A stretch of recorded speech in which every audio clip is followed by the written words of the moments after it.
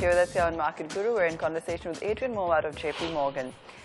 Adrian, what's your call on the Indian IT sector? I'm going to kick off with that. We more or less covered all the major earnings this time around. Some concerns with regards to a slightly slower pace of growth.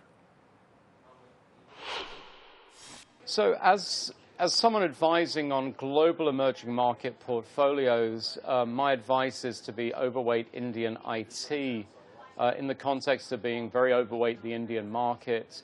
At this point in time, if I was advising a dedicated Indian manager, I would be taking money out of Indian IT and putting it into cyclicals. But let's go back to my previous statement on what we're doing within a global emerging market portfolio. When we think about Indian IT, the macro story is a highly competitive currency. The domestic labor market for graduates is still relatively soft, so there's very moderate cost inflation on the Indian IT names. Their customer base, particularly in the United States, has regulatory and efficiency push to spend on IT, but they want to spend on IT that's priced at a competitive level, and Indian IT companies provide that.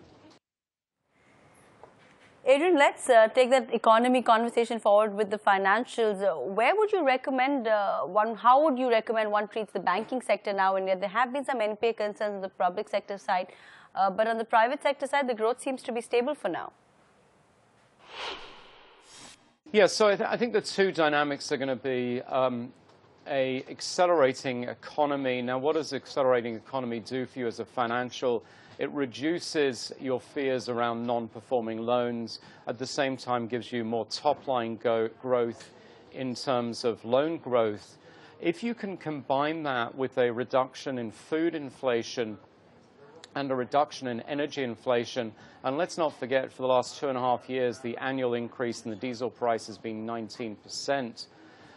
It's a very beautiful combination for the financials. It's likely that interest rates expectations moderate just as growth is accelerating, and we would see the banks doing extremely well out of that combination. Since we're talking economy and recovery, do you believe that cement is another space that you would ask investors to explore?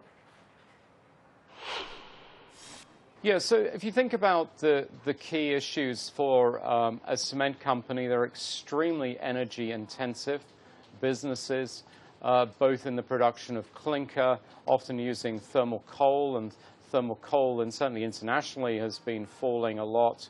It's also energy intensive as you get this very heavy, relatively low price commodity to the consumer. So the diesel price is very important for cement companies. In terms of the demand side, we do see real estate beginning to expand once more. Many projects that had been on hold during the previous administration are getting the nod and moving ahead. So I think you've got a good combination of falling input prices with the benefit of a pickup in demand. Within this discussion of royalties around mines, in addition to coal, there was also some clarity today with regards to the mining of limestone as well. So that should also be helpful as removing a regulatory overhang. Adrian, auto is something you've liked past in JPMorgan. Is that still looking good? Because the numbers seem to be improving in the sales front at least. Well, again, I think let's be patient here. We've just had the cuts in the diesel price. We're going to take a benefit from that over the next 12 months. And so I would expect a gradual acceleration in both two-wheeler as well as four-wheeler sales over the next 12 months, and want to remain long these consumer discretionary names. Adrian, CAPEX, was a theme that investors wanted to see emerging in India. Is there any sign of this in the backdrop of reforms? Is it still too early to see that kick in? You see, generally what we find across the globe is very cautious corporates. That's also a feature that we're seeing in the emerging world. And I would imagine Indian corporates, particularly after a period of time where economic activity has been relatively weak, and there is an output gap in India, will be cautious about committing to big capex schemes. What they'll be looking for is the benefit of the fall in inflation to boost discretionary income, to help their top line that way. And then as they also see more action from the government, then I think capex sustains the upturn rather than leads the upturn. It's very unusual for capex to lead the upturn. So that's what I would expect to happen. So I'm sure come the first quarter of next year, you'll have people talking about they're a little bit disappointed that growth in loans hasn't picked up more because of the cautious nature of corporates. I think that'll go hand in hand with inflation continuing to come down, both driven by what's happening in the energy markets, but also more importantly, better management of food inflation. And the RBI, where there's current expectations that even the RBI may be raising rates next year, could be in a position where they're under pressure to cut rates because real interest rates are increasing. You know, if that's what comes out, and that's not the base case at this point in time, and that's occurring after corporates' top lines have picked up, then that'll be a very attractive environment for capex. But think of that as a 2016 story, not a 2015 story. You know, Adrian, you've maintained an optimistic outlook even when, a lot of people were turning cynical. But I'm going to push the envelope a little bit right now. Let's talk about what can go wrong or the aspects that still need some repair when it comes to the Indian economy.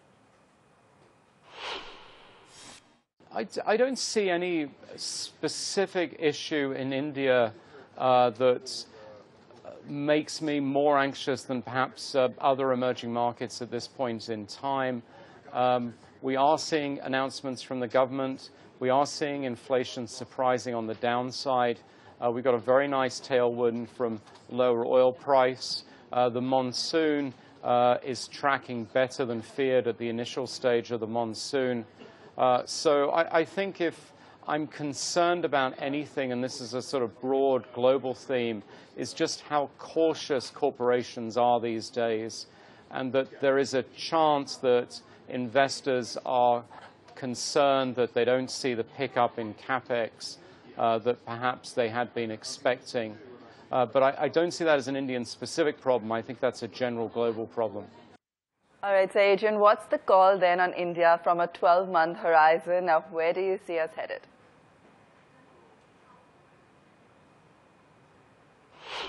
I'd be extremely disappointed if we got a return of less than 20% from the market over the next 12 months.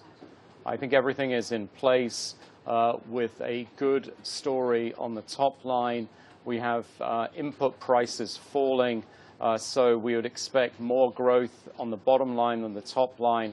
I think the environment is also one in which your risk premium in India falls as inflation comes off. So I'm looking for powerful earnings growth combined with a modest re-rating.